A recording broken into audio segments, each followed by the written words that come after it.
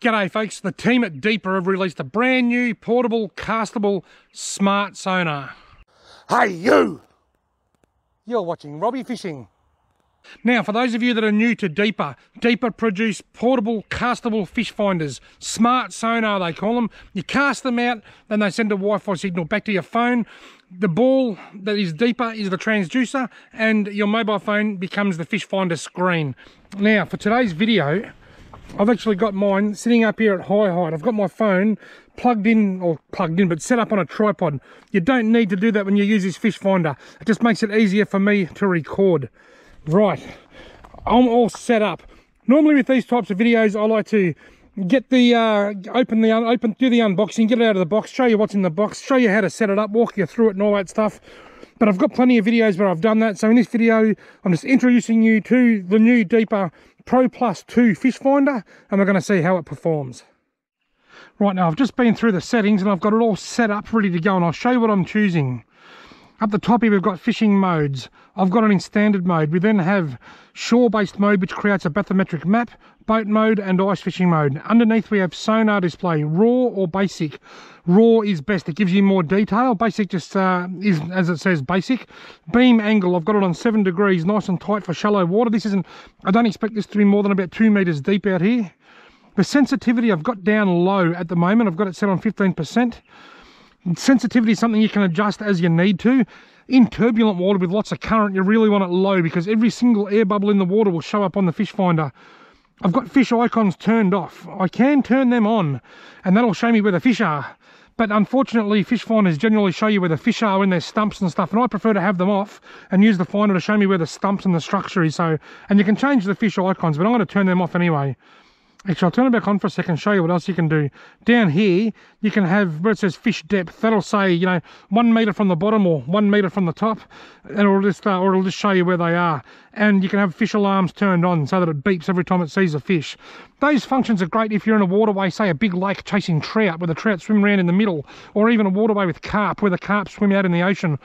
But most of the fish in here, the Murray cod and the yellow belly and whatnot, will be sitting up under the snags, and it'll show a fish icon for the snags. So I'm just going to turn fish icons off completely. Colour palette, I can go from day to, from normal to day to night mode. I think it must be in a bit shallow. There we go.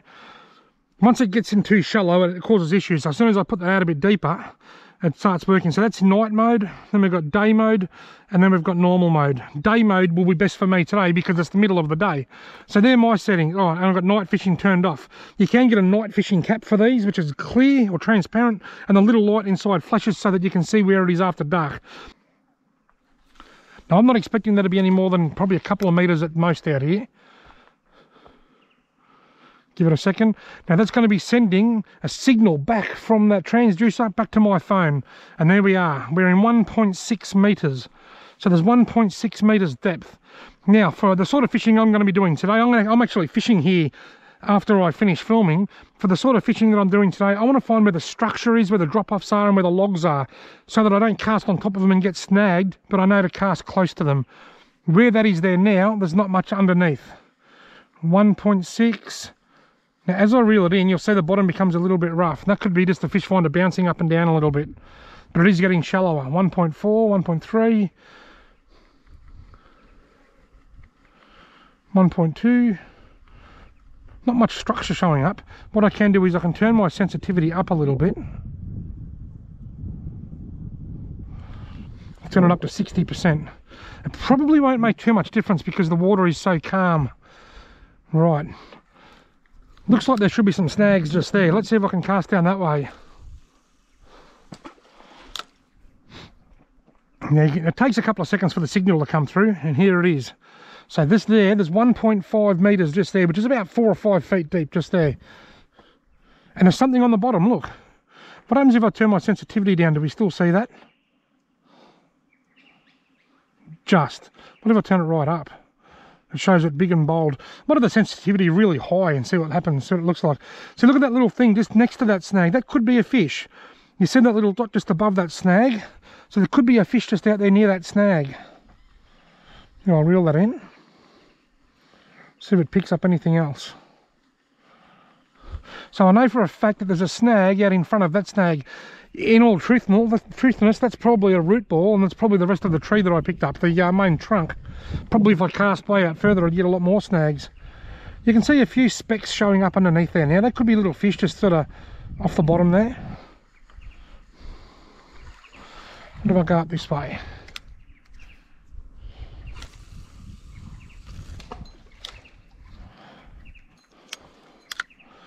What have we got out there? 1.6, 1.7, so it's deeper over there. This is a weir pool. The original Broken Creek runs through here, so I dare say that's gone into the old creek bed, whereas over here I was up on the bank. There's not much structure down there, is there?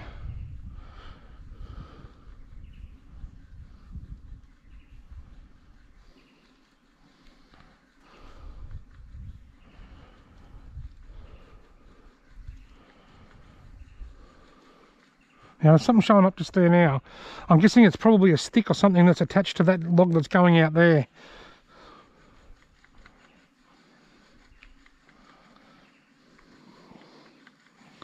Alright, what else can we find?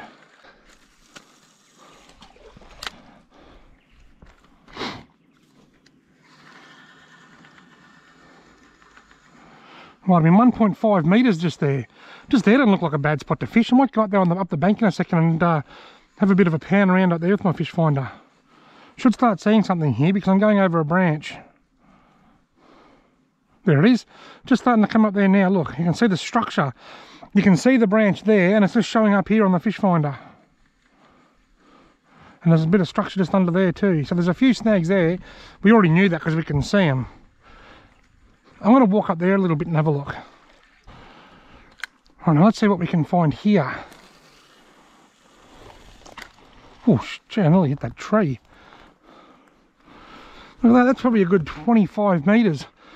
And it's sending the Wi-Fi signal back, no problem at all. And it is 1.6 metres. Bit harder to see the fish finder here because I'm in full sun. A little bit of stumping on the bottom over there now.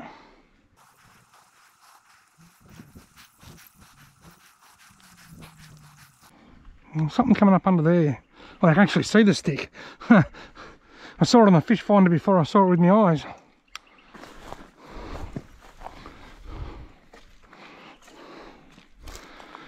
Right, so now I've moved up here to a spot that's just upstream a bit and I should be able to see quite a bit of structure here. If I don't get snagged on that branch. Alright. Try and place that in the shade a bit more. Right, so over there's 1.8 metres and quite a lot of stuff on the bottom as you can see there.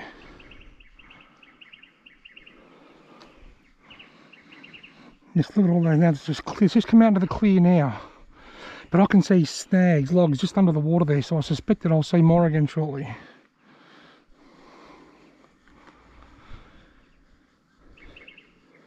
Just look at all the snags there.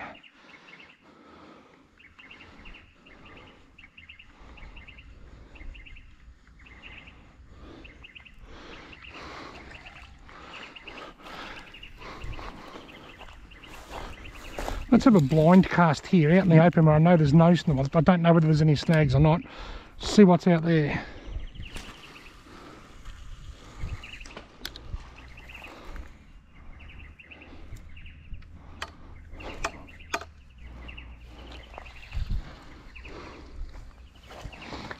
Oh, what depth have we got?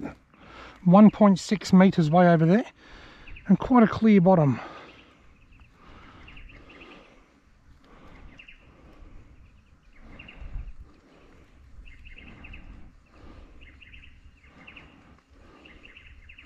Look at that, there's no snags at all coming through that big open bit. Nothing.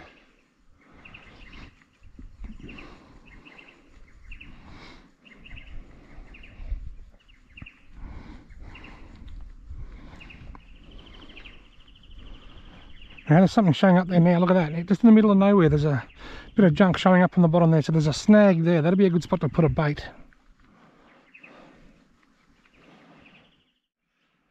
Now I've come to a different part of the creek to film my final thoughts on this because there's a few people turned up and started fishing right beside me, so I've moved. The Deeper Pro Plus 2, what do I think of it?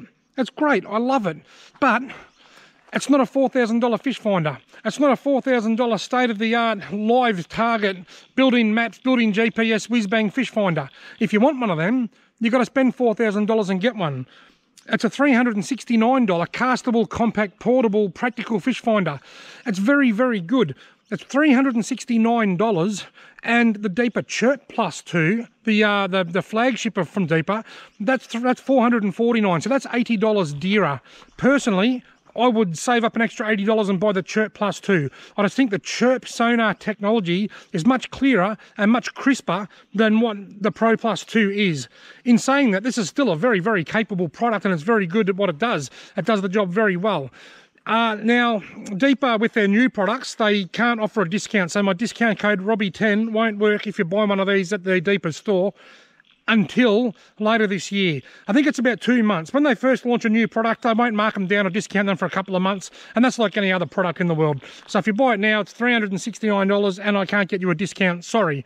My discount code Robbie10 does work on all the other products, including the Deeper Chirp Plus 2. So if you were to go and buy the Deeper Chirp Plus 2 for $440 and save, $45, well, you're essentially only going to be paying $40 more to get the Chirp Plus 2 than you are this one. But the discount code will work on this. So if you had to choose between this and the Chirp Plus, it all comes down to the budget. Chirp Plus 2 is a little bit better quality, but the Pro Plus 2 still does a very good job.